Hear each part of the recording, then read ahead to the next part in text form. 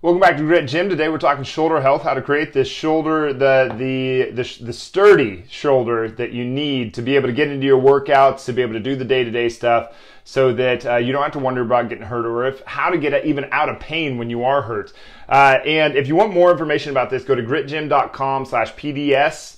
P as in play, D as in dog, S as in strategy, and we will go through and figure out how to do this for yourself. And we actually can do these remote because of technology. Now we can do this through video, but go over there and grab yours. But the reason I'm at a desk is to show you that the alignment of some of this kind of stuff that can happen. You know, when my arms are up on the desk, my shoulders seem fairly elevated. Now, when I put my arms down on the arm rails, they get a little bit lower. And the reason I'm going over the alignment first is because that's the first thing that you need to look at. And the reason for that is the first thing that we can start to really gain some information around. Okay, so if my shoulder is sitting really low, there's three things. There's three really big things that we need to look at around alignment. We need to look at the shoulder blade, and if it sits very low, we need to see if it sits in an anterior tilt, and then we need to look at the collarbone. If you look at my collarbones right now, there's like a decent, like maybe 20-30 degrees of upward slope. That's you want about 30 degrees. You want about 30 degrees of upward slope to your collarbone. So real quick, if you if you're interested, go look into your into the mirror somewhere, flip your phone so that you can see the selfie camera, put it on you and see where does your shoulder sit naturally. Where does that collarbone sit? If your collarbone, which most people do, sits fairly parallel to the ground, you don't want that. That puts a lot of stress on your scalene, sternocleidomastoid, and on your trapezius. And it's because we sit in positions like this on a regular day-to-day basis. I can tilt this down just a little bit. Maybe I can't. But you put your arms in your armrest, we text, we sit in all these positions, and our lats kind of pull us down, and we end up sitting in this very depressed scapular position that we don't necessarily want. Okay, so if you're sitting in that scapular position, your shoulders are pulling down, you're going to have a pretty decent amount of protective tension going on in your trap. Most people think, man, I need to stretch this. I need to stretch this thing. That's the absolute last thing that you should probably do to protective tension. Protective tension is there for a reason, and it's because it's the last-ditch effort that your shoulder has to hold you in position. Okay, part of the reason you have this is because that serratus anterior down here isn't kicking on to pull that shoulder blade back from anterior tilt to more of a neutral or optimal alignment, which you do want. Almost everybody that I assess in a program design session has that weakness in their serratus anterior. It's this muscle right up front. It attaches to so if this is my right shoulder blade, it attaches right here on the inside, pulling that sucker forward and tilting that shoulder blade back. And it's when you get your arms up overhead. Look at what my collarbone does when I put my arm up overhead. Look where my shoulder went when I put my arm up overhead. Everything kind of elevates a little bit. Most people don't do this very well. So if you want very sturdy shoulders, you need to look at the shoulder blade and figure out what is actually going on there, because how your thoracic spine moves is how your rib cage is going to be set up, is how your shoulder blade is going to move, how your shoulder blade is going to move is how your upper arm is going to move, and that's going to drive the entire arm through any motion that you do, whether you're hammering on something, whether you're doing desk work, whether you're doing a workout, whatever it is. And if you don't have the shoulders to be able to get through a workout, then that's a problem, because you're just going to be adding dysfunction to what you're trying to do, and dysfunction leads to an injury, and we do not want an injury in the gym. So if you want big muscles, you have to have a certain amount of volume in your workout. If you want to have a lot of volume in your workout, you need a shoulder that can get through the workout. Otherwise, you're causing an injury.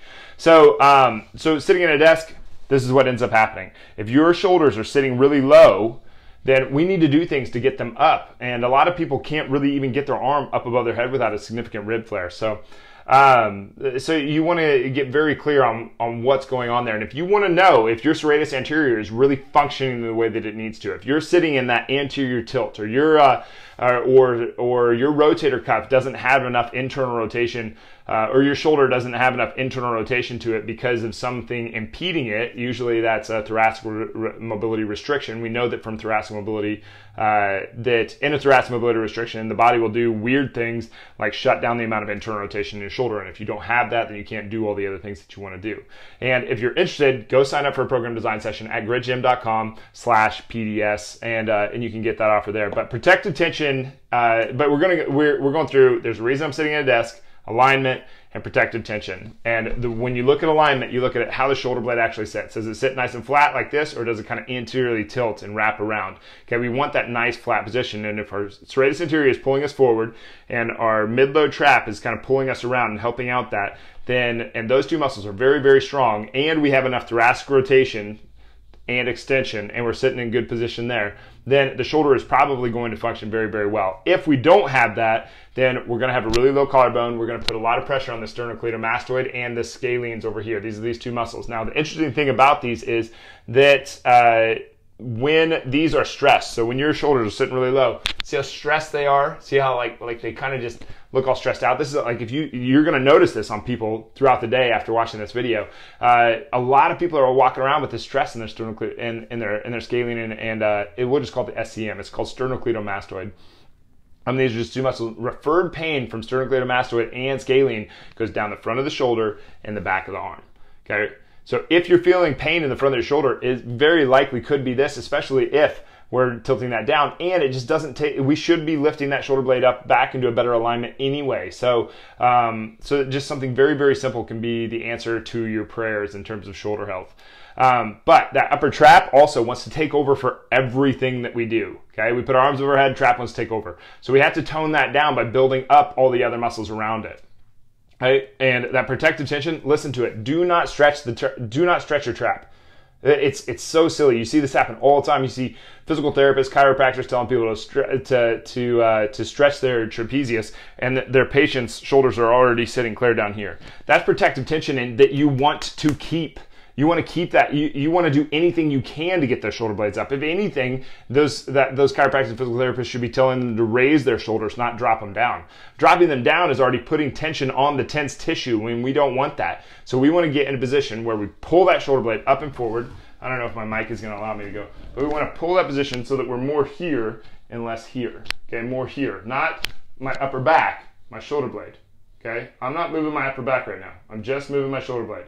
There's a big difference between there, it's kind of like there's a nice neutral optimal position, and there. I'm not moving my upper back. I'm moving my shoulder blade right there.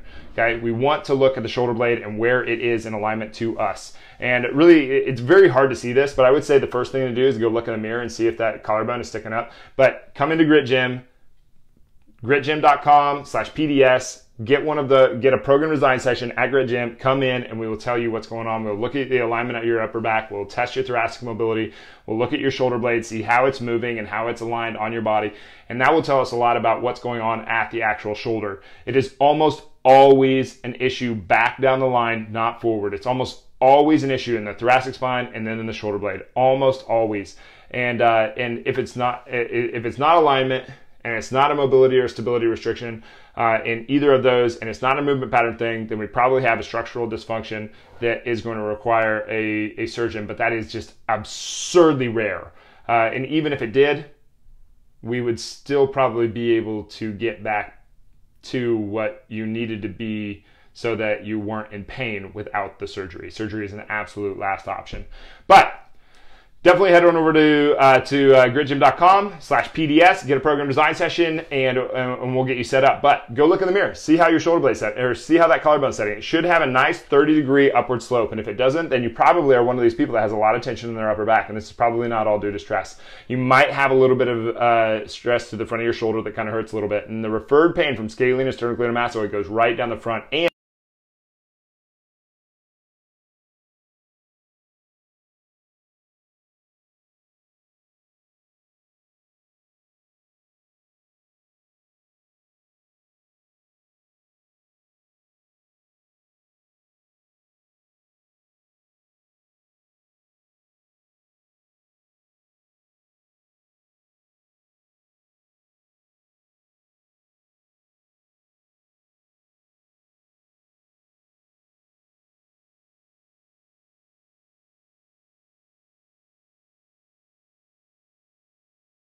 .com/PDS and sign you up for a program design session, and you're going to get a ton out of this. So I'll leave it at that, and we'll be back tomorrow. I'm going to do 10 days of shoulder health. So for the next 2 weeks, or each weekday, we're going to do 10 to 20 minutes on your shoulders. This first one was on alignment. Look at your shoulder blade and look at your collarbone. That's going to tell you a lot about the alignment of your shoulder. And if your shoulder blades, if this is sitting flat to the ground, you need to spend some time getting that serratus anterior to pull that shoulder blade into posterior tilt, and that will take care of that upper trap being stiff on you all the time. But anyway, have a good Monday. Out.